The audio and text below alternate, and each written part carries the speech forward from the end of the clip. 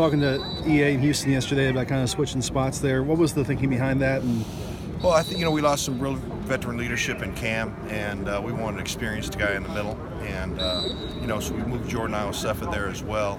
And it's early in camp, so all those guys are going to play both spots inside. So we're just trying to get a feel for a couple different combinations in there.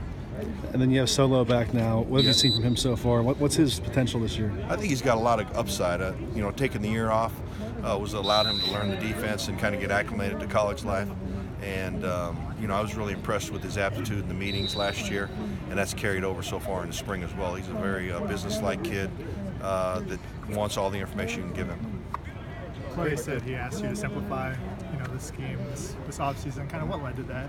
Well, I think I've coordinated every year but one since 2003, and every year as a coordinator you go back and look at things, and I think that when you looked at the personnel that we had coming into this year, or coming into this spring, how can we line them up differently? How can we put them in the best spots possible? And so that might have led to that some. Greg Johnson was back today. Where's his status with you guys? He's back at our practice today, yeah. Trying to make sure he's on the team? Or? Well, he was at practice today. You can ask Coach Helton about those things. How big of a boost is that, though? You're so thin in that spot to have another guy back, another scholarship guy. Yeah, it definitely helps. We got a few guys coming in the fall, but we got to get through spring, and Isaac Taylor Stewart's getting a lot of reps, and he's had a good couple days so far. We just don't have the numbers out there right now just because of an injury standpoint, but the guys that are injured are working and learning and trying to get better, even though they're not taking a lot of reps. How much does that limit what you can accomplish this spring, not having those bodies out there? It's not going to hold us back at all. We're gonna, we got our menu, and we'll go ahead and install that in the spring, and we'll let it ride. Have you ever had depth issues like that in your career in one position like this? At different times, maybe not quite as bad right now. But the good thing is those guys, the OG and Greg, the guys that can't go full right now, Max, they're going to be there in the fall. So they're getting valuable time in the meeting room. And then, like I said, some guys are doing non-contact, so that helps them as well. Just thinking in the inside linebackers and positioning, John and Mike and probably at the will. What's the thinking there?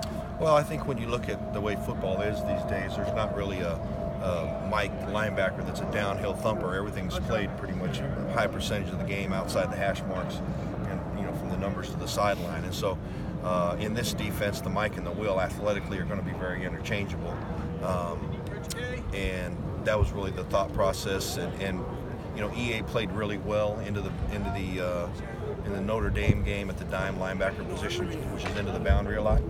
And he's an explosive athlete, so we're trying to get our best guys out there in the right spots. And so taking a look at him there in spring ball would be beneficial for him and us. And he has lateral quickness and ability to take people down. Oh yeah, EA. Yes.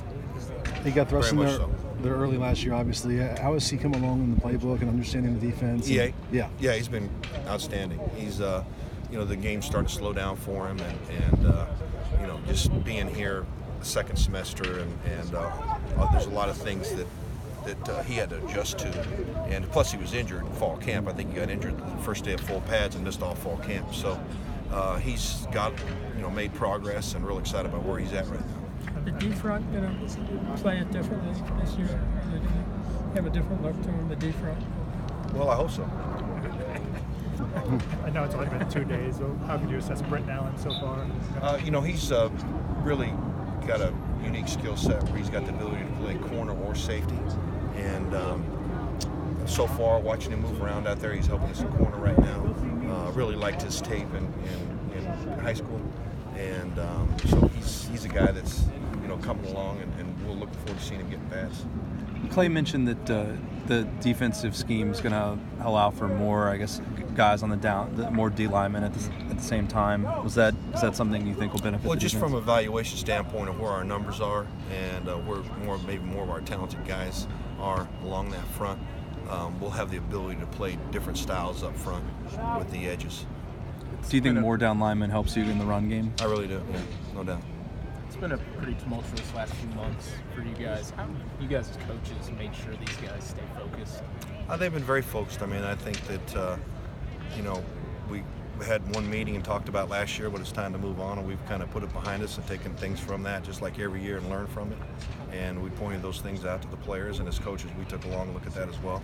And we're really excited about moving into spring and getting on to next year. How have players responded? Pardon me? How have players responded? Yeah, I've been really happy with what they've done. They've come in and worked in the off-season program, and we've got an opportunity to work with them a lot on the field, in the conditioning aspect of it, getting them ready for spring ball more so than usual. So it's been a good mix. What stands out about the new assistants on your side? I've been real happy with them. It's been two really good additions. Not only from a coaching standpoint, but from a recruiting standpoint as well. What does Greg bring to that spot? What's different about his style or unique about the way he Well, does I think things? Greg's a very good teacher. That was one of the things that really jumped out at me in the interview process. He's a very good communicator.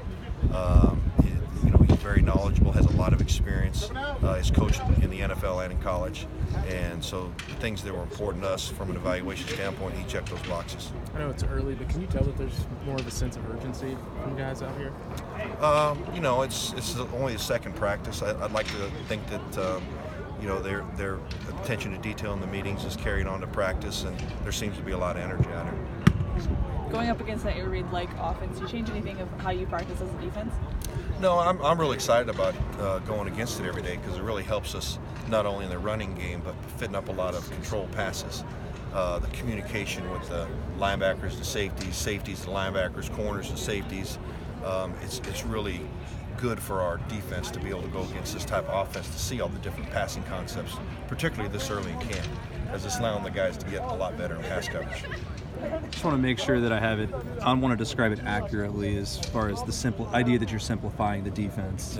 Yeah. That is an accurate way of putting what's Well, going on. like I mentioned earlier, I've coordinated every year but one, since 2004. So at the end of every season, you always go back and look at the things maybe you did good and the things you didn't do so well. And I think the most important thing was putting the players in the right spots that we had, because we have some different style bodies within the front than we had last year. And so there was some things that allow those guys hopefully to get involved in the defensive front by maybe some simplification up front. But yeah, you're always looking every year to get better at that. How do you think that helps you simplify things? Well, it's too early to tell. We've just been out here in shorts. But I like Drake Jackson. I like Nick Figueroa. Those guys, body type wise, gives us a lot of flexibility. We didn't see much of Taylor Stewart last year. He started, obviously. What's the one thing you want to see from him this spring, or he has to show you the kind of just consistency with his finish on every play, I think, is the biggest thing. We were real excited about where he was at before he got that high ankle sprain. I believe it was during the week of the Arizona game, and I was ready to start playing him. And when he went down with that, and it looked like he was going to take a long time to get healthy. It's kind of like, well, let's wait and see how he looks in the spring, and just really like his skill set, and I really think he's got a really big upside. He's a fun guy to coach, and that's really, we're young in the secondary, but it's a really good group. I think that's going to develop quickly. Thank you.